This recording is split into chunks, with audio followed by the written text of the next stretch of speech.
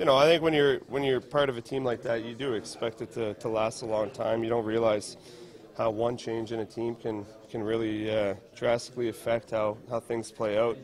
One player change or one injury, one call.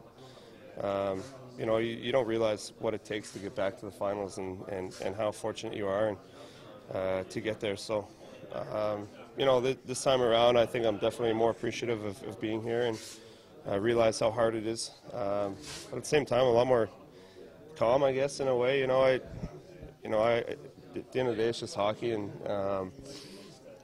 we've done it a million times. So we're just going to go and try to do what we've done all year, and be in a good place. But it's fun. That's the other thing. It's exciting. We may never be back here again, so got to enjoy it.